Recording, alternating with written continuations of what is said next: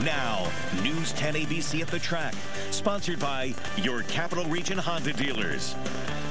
Because it's not just the person who shot, it's their family, it's their neighborhood, it's the entire community of Albany County that's affected by the gun violence. Right now at 4, physical wounds and emotional scars left behind by violence in the capital region. Details on the increased need for crime victim services and where to get them. New York State issuing a vaccine requirement for tens of thousands of workers. The deadline set and what happens if they don't meet it. Plus, safety concerns close to a local parking garage where the who can rely there, where can they park their cars? Reaction tonight from the Collar City. Your local news at 4 starts right now. Good afternoon, and thank you so much for joining us here at the Saratoga Racecourse. I'm Lydia Kulbida. And I'm John Gray. Glad you're with us on this beautiful Wednesday. Countless Capital Region residents have been impacted by gun violence this summer. It's not just the physical wounds, though, that require treatment. This summer surge in shootings leading to an increase in the number of people seeking emotional help as well. Houston ABC Stephanie Rivas showing us now where those who need help. We get calls from people who've had bullets in their cars or gunshots through their windows into their apartments. The Albany County Crime Victim Services and Sexual Violence Center offers help to victims, but services don't stop there. Because it's not just the person who shot, it's their family, it's their neighborhood. The director says they are seeing a rise in people seeking help in the wake of violent crimes. Their ability to get out more is allowing them to seek the services that they weren't able to access last year. St. Peter's Healthcare Partners is seeing another trend. Calls for crime victim services at the emergency department have doubled since last year. Why do you think that is? I think that it's a combination. The director of crime services agrees that people are seeking help more after quarantine, but it's not just that. I also think that there are some crimes that are just happening a little bit more right now. And the sentiment from both facilities is the same.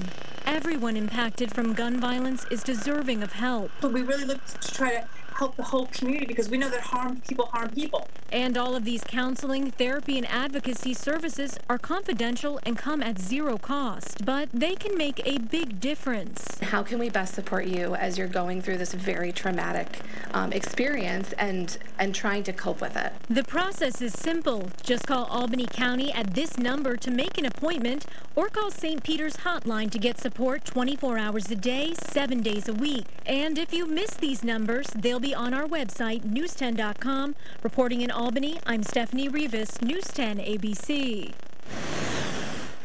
Happening tonight, the city-ordered closure of a local bar will be reviewed by Albany's Board of Zoning Appeals.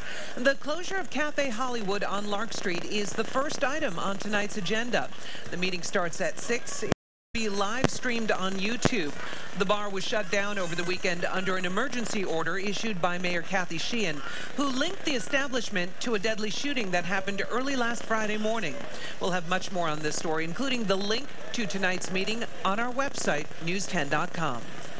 Well, in the race to vaccinate, all New York State employees now have until Labor Day to get vaccinated against COVID-19 or face weekly testing requirement. Governor Cuomo says he's following the lead of President Joe Biden, who's expected to announce on Thursday a vaccine mandate for all federal employees. The governor also requiring all patient-facing employees who work at state hospitals, they also have to get a shot. That's their only choice. They will not get an option to choose weekly testing instead. The governor then issued a warning to schools, asking them to consider taking stronger action if vaccination levels become a concern at the district level. It will be hard, and I understand the politics, but I also understand if we don't take the right actions, schools can become super spreaders in September. It will happen. On the vaccine mandate for state workers, the governor is encouraging local governments to follow suit. Centers for Disease Control urging Americans now to wear masks indoors, regardless of your vaccination status. In areas with substantial transmissions of COVID-19, only one local county actually hits that mark. According to the CDC's website, Greene County and Warren County have had at least 50 new cases per 100,000 people over the last week, qualifying them as the agency's substantial community transmission status. On the map here, yellow represents moderate community transmission. Blue is low. New York State is still reviewing the guidance. New at 4, former NXIVM member Lauren Saltzman, whose mother Nancy helped find, was the founder of the local sex cult, will not spend any time in prison for her role in the organization. Instead, the judge giving Saltzman credit for time served under house arrest, ordering her to serve 5 years of probation and complete 300 hours of community service. Federal prosecutors last week asked the judge for leniency, saying Saltzman's testimony proved crucial in convicting NXIVM's leader and founder, Keith Raniere. Saltzman's mother, Nancy, is scheduled for sentencing on September 8th. A parking garage in the heart of downtown Troy now closed indefinitely after a city engineer deemed it unsafe. News 10 ABC's Jen Seelig has details on the decision and what it means for people who rely on that garage for their daily parking space. Typically, the Uncle Sam parking garage looks like this. Lots of parked vehicles with cars driving in and out. But today, not a soul in sight.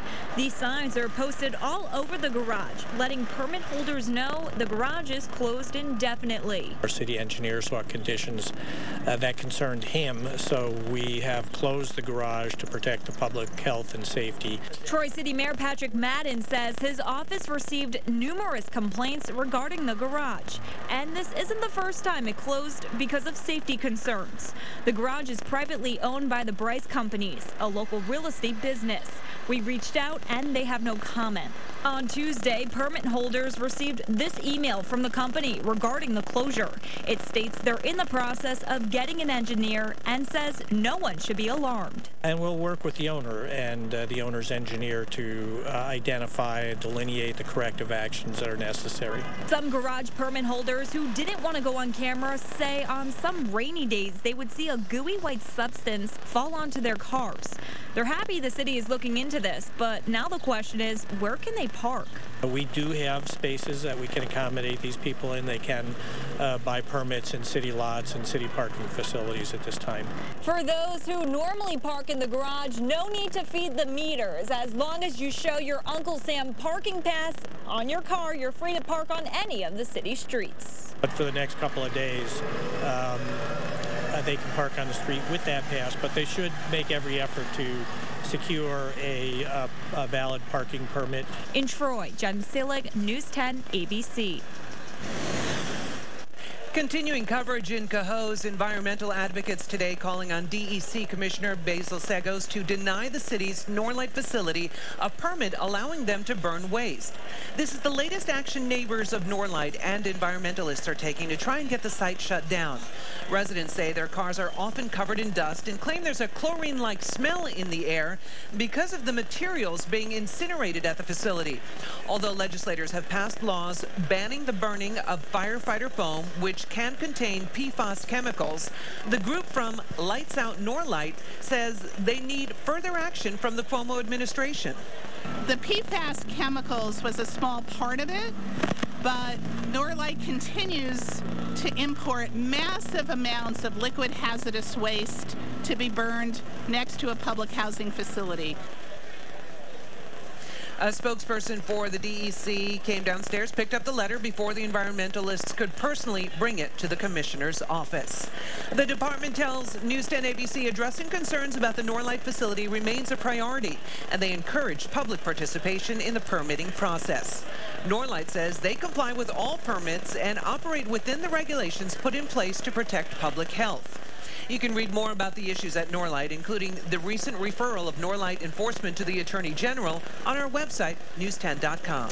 I don't think anybody has an issue with the weather today, just gorgeous. It is a perfect day for pretty much anything you want to do outdoors today. Let's send it back to the News 10 ABC studio in Albany for a quick look at our storm tracker forecast. Absolutely. Get the windows wide open tonight and air out the house because some of you are tired of the AC getting that stale smell. Hi everyone, a good Wednesday to you. A beautiful shot not only up at the race course but also across the river from the Rensselaer Rail Station looking back toward Empire State Plaza. That blend of clouds and sunshine, and temperature wise thus far, well, About 74 for an unofficial high. We'll get that reading coming in as we head toward the top of the 5 o'clock hour. 73 right now here in Albany. Down the road from the race course, it is 76. 76 at Pittsfield, 78 Hudson, 74 Glens Falls, 72 at Johnstown. Upper 60s. To make our way toward Big Moose and Lake Pleasant. All right, let's check out the dew points. As promised, they've been slowly falling during the course of the day today. Many of us in the 50s, still some lower 60s, so a little bit of a humid feel as you make your way to the south and southeast of Albany, but we'll all get into the 50s as we head through tonight. As drier continues to be steered into the region.